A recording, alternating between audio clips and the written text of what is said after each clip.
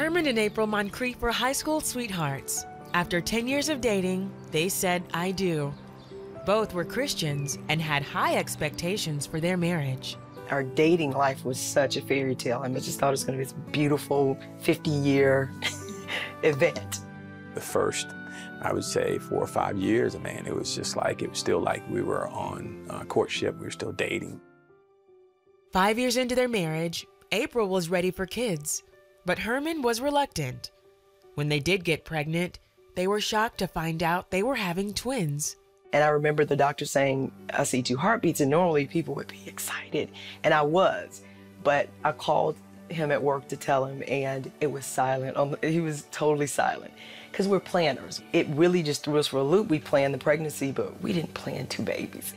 Their children, Asia and Bryce, were born in March of 2005. Immediately, the pressure of being new parents created tension. I was mama, he was daddy. Those were our roles, not wife, not husband. We kind of forgot about each other. And so we just focused on the children. Herman found his escape through work. Usually, if things are not going right, or if I just want to get away, there was always something to do. So I just go to work. So I'd work Saturdays, I'd work Sunday afternoons.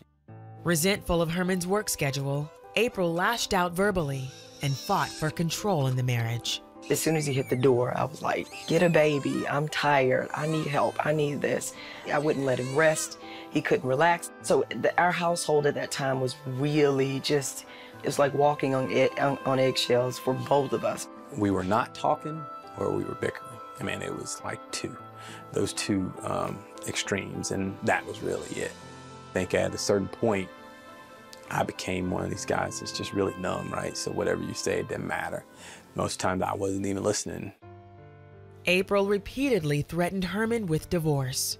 But I think part of me probably did want the divorce, but I didn't. And in my heart of hearts, I didn't. I kind of wanted to scare him into, the ultimatum. And after the 50th time, I was just really trying to get his attention.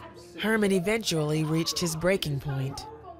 Consistently, twice a week, 3 times a week.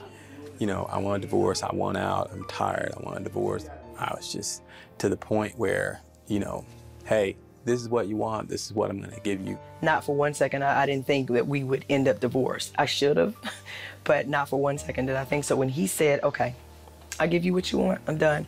The pride in me was like, fine, but inside I was screaming like, no, I don't want this. I didn't take the time to, to really pray about it. I didn't take the time to, consult God and understand, what's his role in this whole situation. And I was just like, nope, I'm not doing any counseling. I'm not talking to anybody. I'm just signing. In 2006, the divorce was final. Reality hit for Herman when April moved 2 hours away to be closer to family.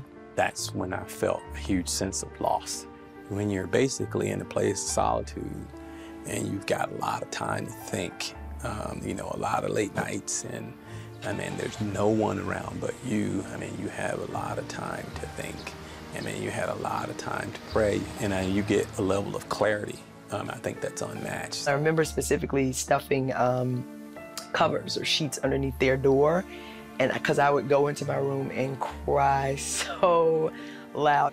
I cried in that house probably for the first month.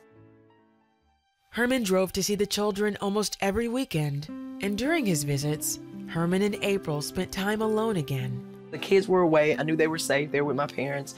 I didn't worry about them, so now I could focus on this, and he could focus on me. And so we started to kind of rekindle the magic that was gone when the babies came out. I don't think I ever stopped loving her, I'm saying. And I can say that honestly. And that's when I really said, okay, Lord, what do you want? What do I need to do here? What do you want me to do? After almost 9 months, Herman and April decided to give their marriage a second chance. They saw a Christian counselor and prayed together regularly. I think it was a tough road back because we both had to basically humble ourselves. It was very candid, it was very open, it was very healing. Herman and April completed their counseling just a month before their original anniversary date.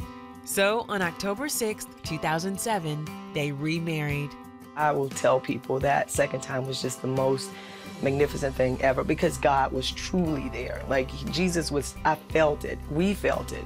To stand up there and be able to, once again recite your vows in front of the Lord and in front of the people that we care the most about, it was a moving experience. To go from such a dark place to such a place of joy and jubilation. Today, the Moncriefs want other couples to know the hope they found in their darkest hour. Like, you can't go through what we've been through and not acknowledge him, that he healed and restored. Jesus did a miraculous thing for us, and he can do it for anybody. Stop trying to change it yourself. I would say have some faith in Jesus Christ. Take the time to commune with him. Take the time to, commune together in Christ with your mate and pray without ceasing. And he will move it, he will change it. I mean, if you believe and you have faith, he will.